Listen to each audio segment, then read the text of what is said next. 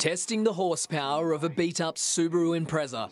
A late entry at the trots, but there was no horse in this race. In the wrong lane on the wrong kind of track, this driver puts the pedal to the metal, disrupting and delaying the harness racing just before 7:30 last night. And a false start declared, so we'll have a minor delay. Breaching 2 gates, then driving up a ramp, she speeds off onto the trots track, narrowly missing a clerk of the course. She suddenly appeared on the track. Finishing her lightning lap, the woman in her 50s then refused to get out of the car. Everybody that if she turned the car off it was going to explode, there was a bomb in the car. Saddling police with a race against time to get the show back on the road. In her high heels, she was taken away by paramedics. Moments before the car made its way into Gloucester-Park, it was spotted at a car park here near Optus Stadium, where it crashed into a Mercedes-Benz with a family inside before speeding off. After an hour delay, the racing finally recommenced. And on with the show. The car still trackside today, the driver nowhere to be seen.